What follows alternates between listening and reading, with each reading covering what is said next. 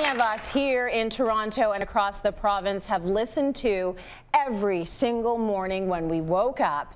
And today we are so sad because we have to say goodbye to Erin Davis from CHFI.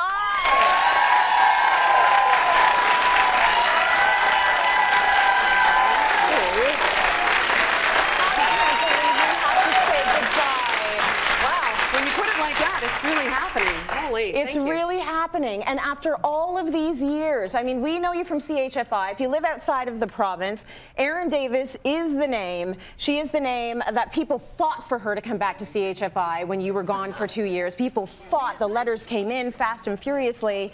28 years at CHFI, but you've been in radio since you were 18 years old. Yes. Yes. Why are you leaving us now? Well, and I say that it's the hardest decision that I've had to make, because stepping away from something that you love is a very difficult thing. But sometimes you know that it is just time. And my husband and I suffered a tremendous loss a year and a half ago, and we took a month off after losing our daughter, and then I came back to work, and I just thought, okay, you can do this.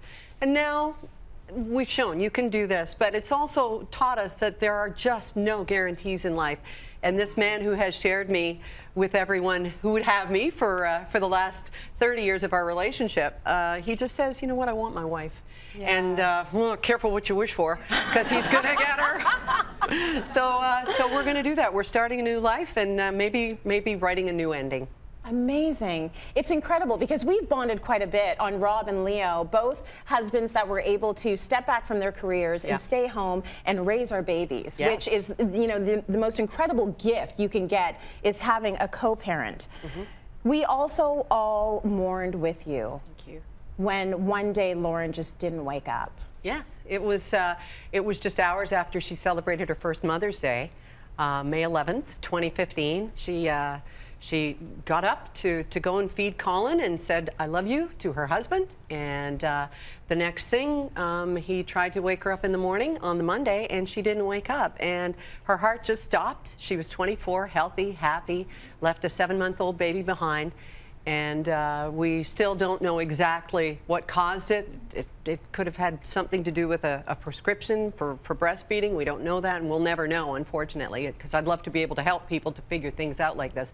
But she was just the most amazing person, and our one and only, our limited edition. We just didn't know how limited. So that's what happened with Lauren. And Phil and Colin are doing so well in Ottawa. They've moved forward with their lives. There's a new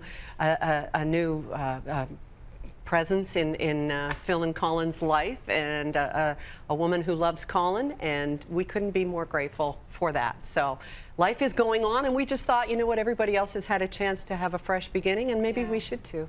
Sometimes things happen in life and they really put things into perspective. Yes. And you really start to feel that life is precious and limited, and we're going to live. So you are going to go to Victoria. Yes. British Columbia. Yes. Our viewers there will appreciate that. Oh, it's a beautiful part of the country. What are you going to do? Are you going to get up at 3:30 in the morning and just look at Rob? Yes. Are you and then I'm going to go back to bed. Breakfast is available? Yeah.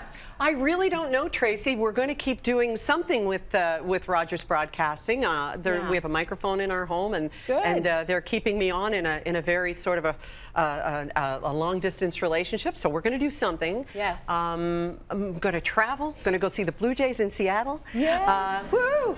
And just have time with each other, really, and to kind of breathe, just to take it all in, and maybe do some proper mourning, I'm not sure, or maybe we'll just find a new way to hopefully be a little bit inspiring to other people who've been through this, because so many people have. You learn, boy, is it a big club. It is a big club. Absolutely. You have been inspiring, though, because as a mom, I've watched you power through. And I know that inside, there's no recovery. You cope. Yeah. You know, and you hope that the hole gets smaller and smaller every day. And so I give you incredible props for that. Thank you, Everything you've done as a woman in this industry, you know, speaks directly to me.